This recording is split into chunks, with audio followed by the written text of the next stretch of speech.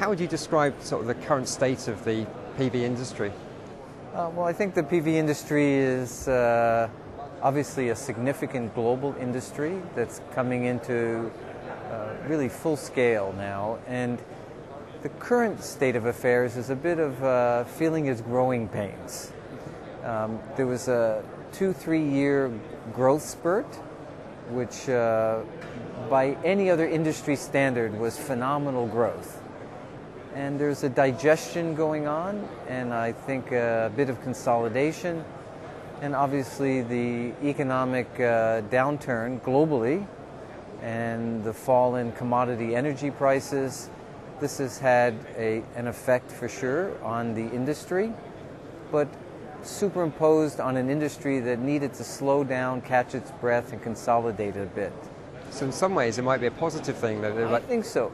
I'm glad you asked me that, because in the long term, that breather is important for an industry to gain its feet again and prepare for further growth, and frankly for the strong to survive and the weaker perhaps to be weeded out.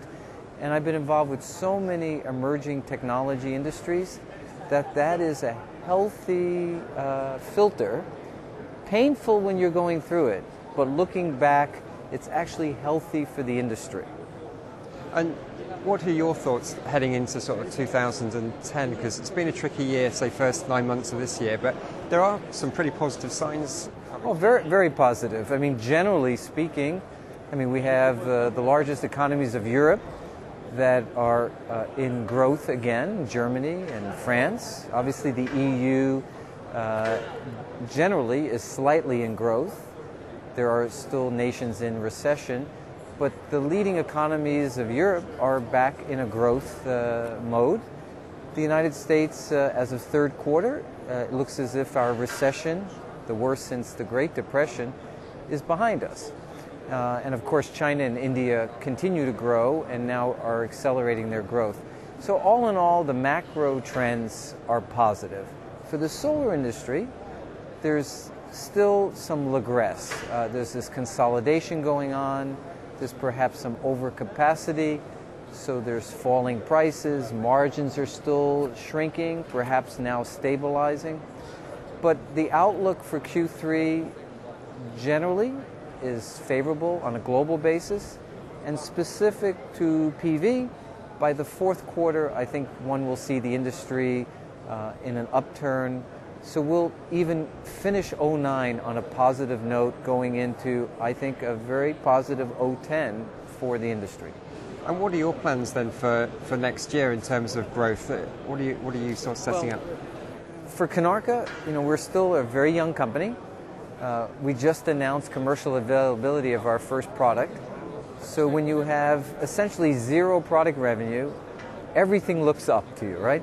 So we've not had to consolidate, we've not had a downturn, we have not had layoffs, none of this. So we've actually been growing through this period, adding selectively, but adding to our staff, scientific and business. And we've been scaling up our technology now for full mass production. We have a very large manufacturing plant in Massachusetts, and with time we'll replicate that manufacturing capability in Asia, Pacific Rim, as well as in Europe. But so for us, this is an exciting time. We're launching our product, and our customers are making products with our power plastic films.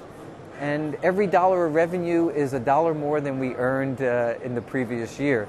So it's all positive for us. So can you explain to people what your technology actually is, where it's different from other people? Well, I'll try to do this simply. It's the underlying technology was the subject of the Nobel Prize in Chemistry in the year 2000, awarded to my co-founder, our chief scientist. And in lay terms, what we do is we convert light to electricity by a plastic. And this plastic is made from the element carbon, whereas most of solar, the predominance of solar is silicon-based in a variety of forms. Our technology is based on the element carbon, which coincidentally is in the same column of the periodic chart as silicon, just above silicon. even more abundant and lower cost than silicon. So ours is a new thin film technology. It's deemed organic because there are no heavy metals, there are no transitional materials. We only use the principles of organic chemistry to make our materials. And these are polymers, plastics that convert light to electricity. And then, of course, we build a cell or we build a multi-layer device with these materials, and they are a photovoltaic. And so our technology is produced roll to roll. It's an organic material, sustainable. It's a printed manufacturing process made continuously roll to roll, large surface area, low cost, low energy, low carbon, and in fact can be made in different colors and different forms. So it's a revolutionary new material that we've been working on now for the last 6 years, and we have 60 more years of innovation to bring. But our first product generation we launched this week, and in fact announced it here at the European PV Conference. And we see that your technology is being applied very much in the consumer, well, certainly one aspect of it in the consumer market with your bags, your solar bags. Can you explain those? Well, we have 4 general market segments that we're targeting as our initial go-to-market, given that our technology is not yet completely developed. So we are not in the power utility market, and we are not initially focusing on the rooftop market. Now, albeit these are very, very large segments of the solar market, but our technology, for its first generation, will be targeted at 4 markets.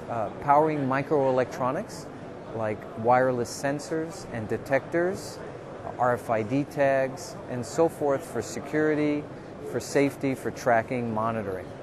Second segment is portable electronics, consumer products. Everything we use is powered by batteries. We're wholly dependent upon batteries. And so we want to integrate our power plastics in those devices, but also our bags and our backpacks. And everything we carry can have power plastic integrated in it, and thus continue to charge all of the electronics that we're wholly dependent upon. Third is off-grid applications in the developing world, for example, powering LED lights, and what I call urban architecture, street architecture in the developed world. So, for example, the new bus shelter in San Francisco, bus shelters, lighting, signage, awnings, what I call street architecture or urban architecture. And then the fourth segment, very importantly, is building integrated PV. But there, for certain reasons, where our performance is very competitive to other thin film and other silicon technologies, we're focusing on the windows, the fenestration, the curtain walls, because our technology has competitive performance to other competing technologies in vertical orientation and in off-angle low light, which is basically a window. So we're not going to be installing on the rooftop, probably not for another year or 2, and focusing on curtain walls, windows, as they say, and what is called street architecture. So I guess finally, where do you see the biggest gains coming from in the next sort of year or 2? From Konarka or just generally in the industry? For Konarka, our focus, since we have mass production, we've invented and continue to invent new materials, our principal focus is to get to higher and higher efficiency in a simple single junction multi-layer device that we can make environmentally responsible, sustainable, recyclable, low carbon, simple architecture, and get the efficiency as high to 10% and eventually above 10%, whereas today we're at a lower efficiency. So number one priority is to get the efficiency higher, which will open up more of the market for us. And the other is better packaging for longer life. On glass, on rigid plastic, we get very long life. But in a flexible package, our initial product is a 3 to 5 year life product. We'd like that to be a 10 to 15 year product. And we've now, with our partners, have identified barrier films that can package and protect as long as 10 to 15 years. So that will be our focus for our next generation product.